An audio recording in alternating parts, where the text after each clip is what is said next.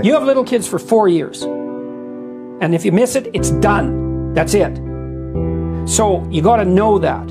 It's, you know, lots of things in life you don't get to do more than once. Now, obviously you can have more than one child, but all I'm saying is that period between 0 and 4, 0 and 5, there's something about it that's really, it's like a peak experience in life. And it isn't much of your life.